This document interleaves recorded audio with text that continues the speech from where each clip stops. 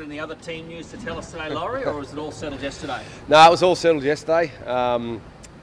Obviously, Dukes woke up yesterday morning and shocked us all. He just didn't feel as though he'd be right to play, so Josh came in, and he's an experienced guy, which we need, especially given the preparation. So, not ideal, but it's one we've had to put up with. Did anyone see it coming, Laurie? It looked as though, and it sounds as though it shocked you all that Dukes came and saw you and said, "I've got a problem." Yeah, well, no one knew after Saturday's training session. Everyone thought everything was okay. He'd been doing contact on Wednesday, Thursday, Saturday. He said he just woke up on Sunday with a bit of swelling and didn't feel confident that he could get the job done. He didn't want to let the boys down.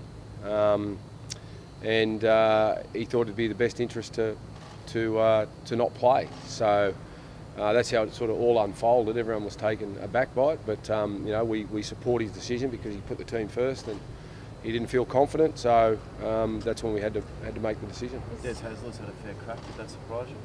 Oh, look, I think you know, everyone respects Des's opinion. You know, I think, you know, obviously very frustrated, and everyone can understand that. You know, to take a player off in the day of the game is not ideal. It wasn't ideal for us to lose Dukes, and unfortunately, that's the way it sort of panned out. An unfair crack at your medical staff. They've been around a long time. Oh, as I said, that's I know what my medical staff can do, and they're great people and some of the best medical staff in the business. But you know, everyone's entitled to their opinion. Was he out of line? Who's that?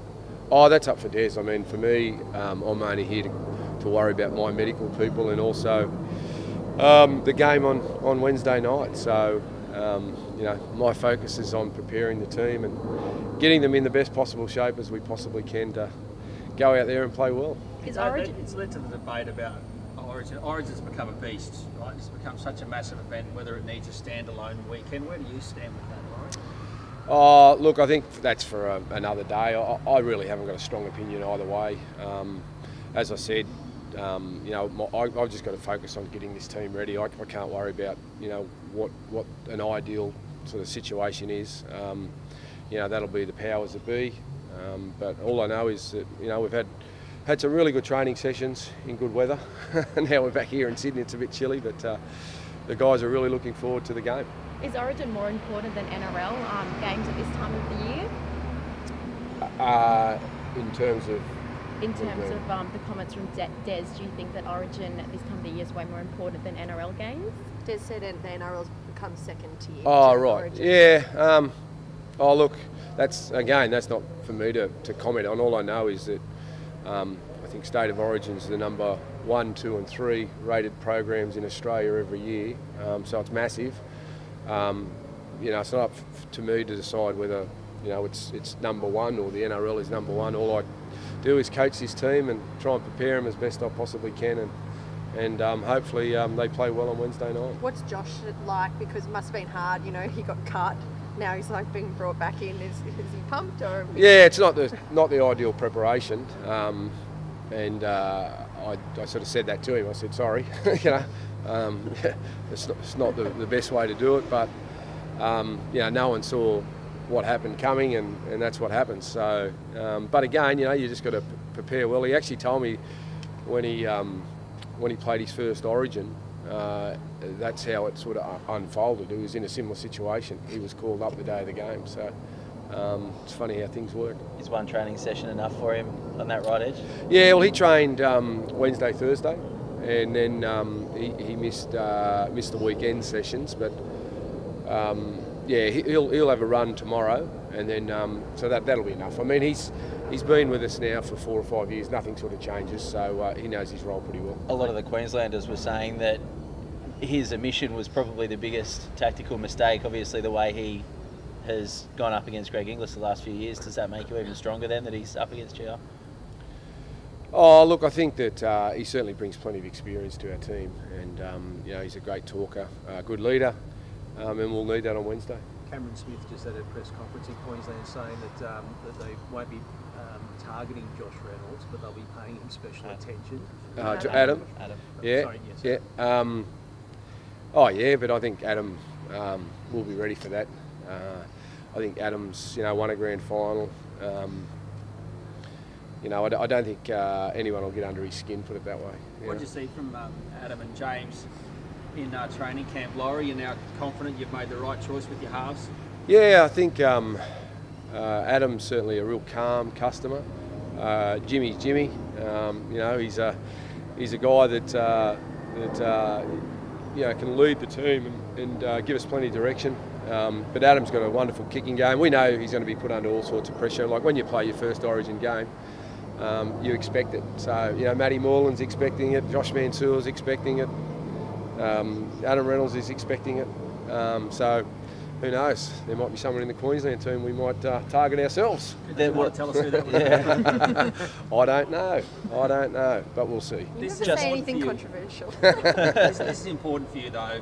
You've got 2 games at home this year. You won the series in 2014. Winning at home is really important. Like game 1, there's a lot on the line, isn't it?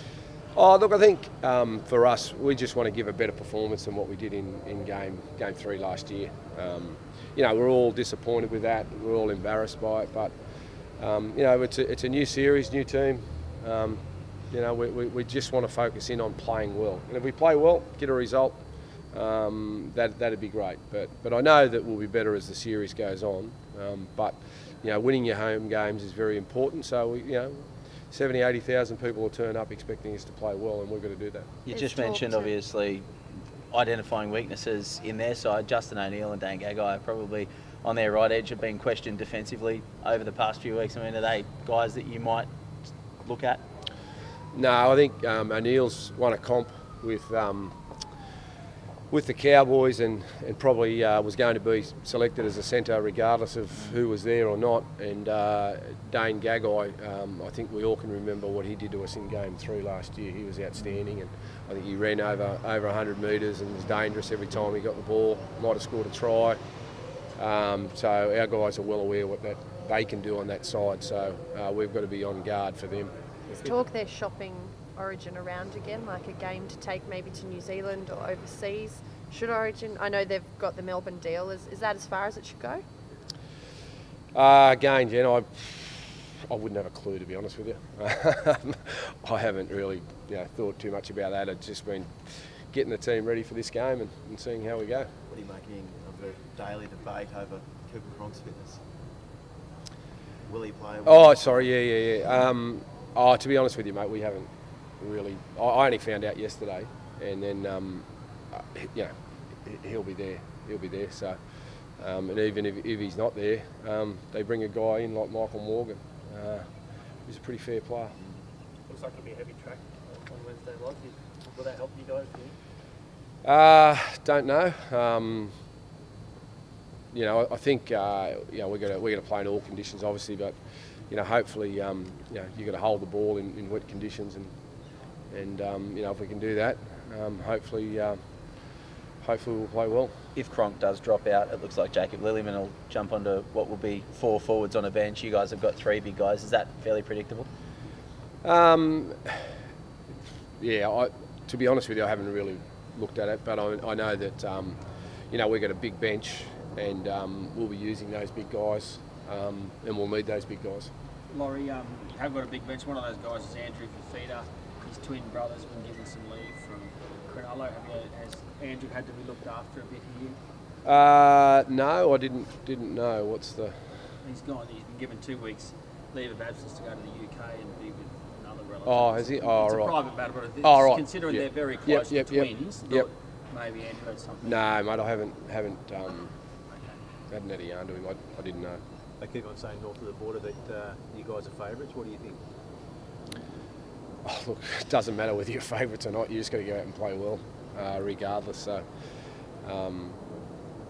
it doesn't faze me one way or the other. All I know is that you're still going to go out and play well, and that's what we're aiming to do.